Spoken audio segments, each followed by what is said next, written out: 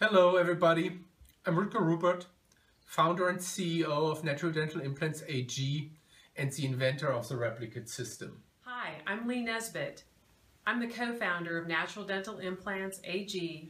Our invention started with the idea that there must be a better way to replace a tooth than to drill a hole in the jawbone and place a Bauhaus type screw.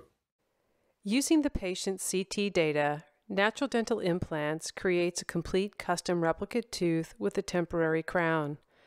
On the day the old tooth is removed, the replicate tooth is placed without drilling. Being slightly wider in the lower portion, it is tapped in and receives primary stability from compression in the bone socket.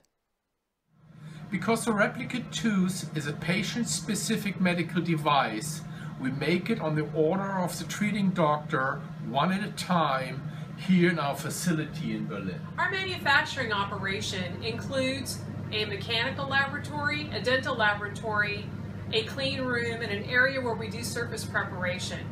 All of this happens in about a 5-day turnaround. We are commercially available in the European Union.